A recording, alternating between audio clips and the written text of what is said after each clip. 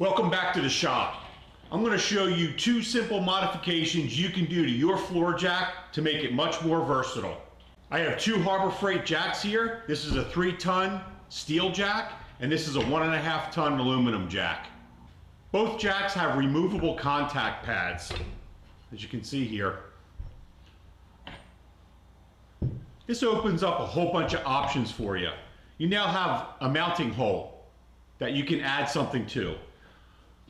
The quick little modification I did for myself, I took a hockey puck, I put a spud on it that fits in that hole. Bam, now I have a protected soft pad for under a car that has a polished frame or painted frame or chrome parts. Made one for the aluminum jack too. Just took a hockey puck.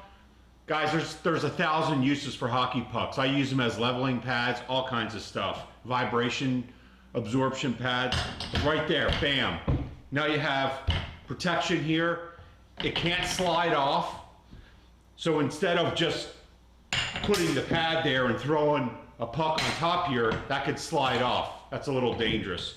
So by adding this spud, it's screwed through the puck, as you can see here, into the spud. Bam. So here's another option too. This is a pretty big mounting pad. That's registered in here real well. You can take a hockey puck, throw it in the center here. It's in the cup, so it can't really go anywhere. That's another option.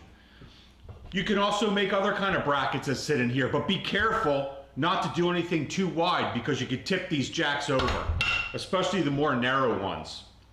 So anyway, I hope you found this useful.